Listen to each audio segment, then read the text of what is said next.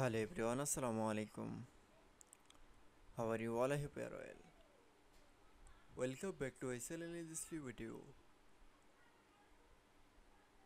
Today's video, how to remove text box background in Microsoft Word. So let's started. At first, open your Word document file. Firstly, then we show the text box. This text box is remove background. Firstly, text box remove background is going to the format menu option and click on the shape fill option. Then click on the no fill option. That's okay.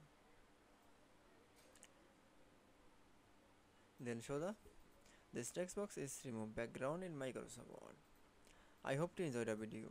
Please like, comment, share and subscribe my channel. Thanks for watching my video.